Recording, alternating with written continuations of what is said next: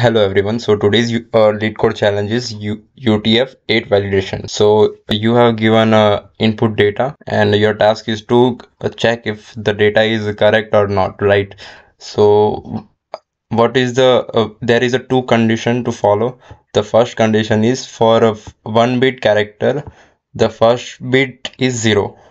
Like if you convert data into the binary code, if it's 1 bit, its first element must be 0, and if it's n-bit, its first n element should be 1, and the n plus 1 element should be 0.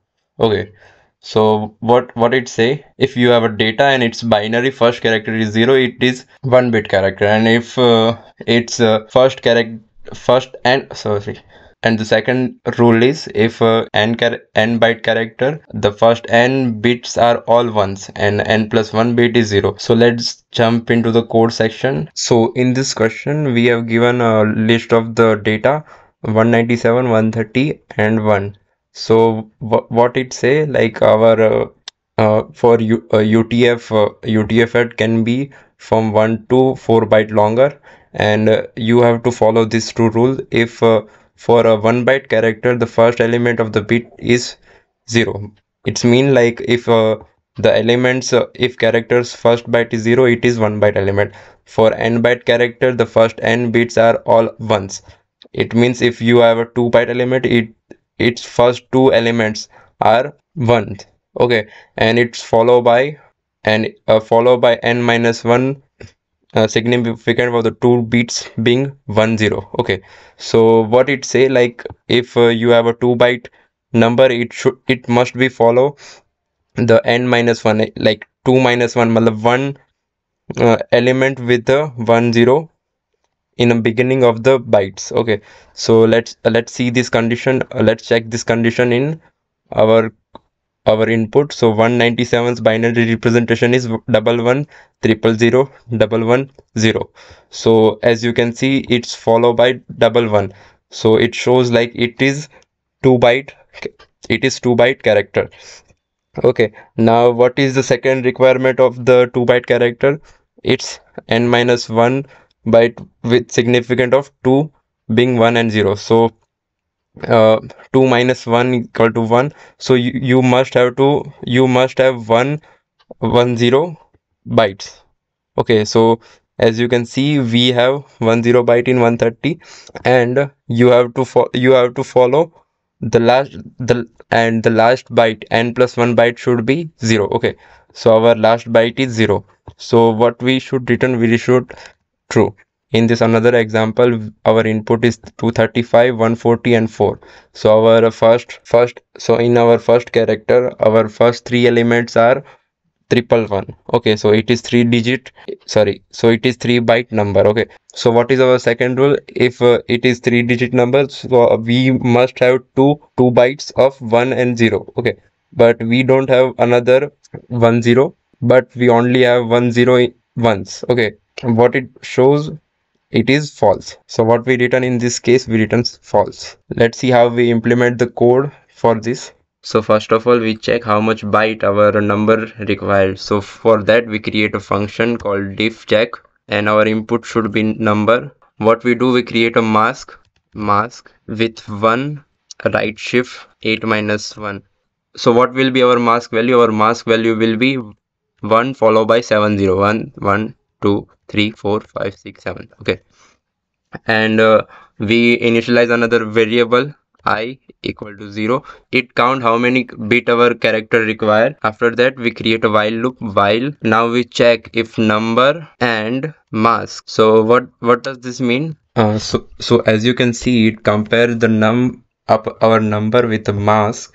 So what is our what number? Our number is 197. The binary representation of 197 is 11000110, and our mask is 1 followed by 7 zeros. Okay, and it performs the AND operation. So what it returns the 1. The condition is true because our first element and our both first element are matched. we shift our mask to the right side by 1. What that mean? It reduce our mask value from right side by 1 bit, and we increment our counter by 1. So basically what I do, it count how many bytes of the specific number is. Our 197 number is 2 byte. I equal to 1. Now our for loop run again. Our number is 197. It represent by this, and our current mask is I followed by 6 zeros. Okay. Now what it do? It compare it and runs it again. Now our mask is again shifted by 1. So it reduced the 0 by 1 from the right side of our mask and increment the counter. Now our counter is 2 and our number and our mask is I followed by 5 zeros. Okay, so it try to run again, but as you can see there is a no match between our number and mask. So what we do, we return it I. Okay, now we go to the main course of our program. So what we do, first of all, we create a variable I equal to 0 while we check I less than len of data. It's like a counter. So what we do, we check j. Now we use our function in a code. So j equal to check. We give a input as a number. So data of I. If I equal to 0, it input 194. It return us j equal to 2. Now what we do, we create another variable k. We check if we are not out of bound. Okay, so I plus j minus j is not equal to 0. What we also do, we increment our counter to 1. Now we check if j is equal to 1 or j is greater than 4 or k is greater than equal to len of data. We return false. So what this two lines says, if our first element j is a 1 byte element or it is greater than 4 byte element or our k is out of bound, so we return false. If not, what we do, we create another while loop while I less than len of data and I less than k, less than and equal to k, because we check if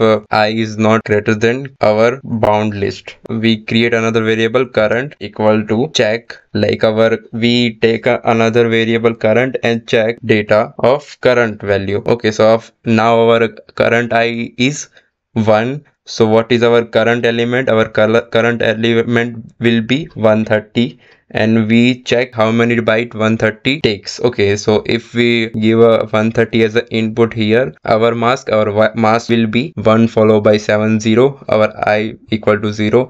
Our number is 130, which is binary represented by 15010. Now we compare it with a mask. What it returns? It returns 1 because our number is 130, which is 1 byte number. So our I will be 1. And then what we do? We check if our current is not equal to 1. So we return false. It means if our second digit is not 1 byte, it immediately returns us 1. We increment I by 1 plus equal to 1. What it do? Now it increment our number from our list. So our third data is 1. So it check for a 1 and returns I to 0. After that we return true. Like if there is any flaw, it breaks in the way. If the code is run perfectly, it return true at the end of the code. So here is a full code.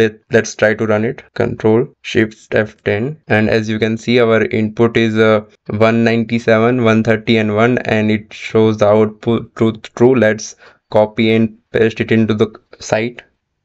So as you can see, our code get accepted, and let's try to submit it. Yeah, it's get submitted. Thank you for watching. Make sure to like and subscribe if you like my video. Thank you.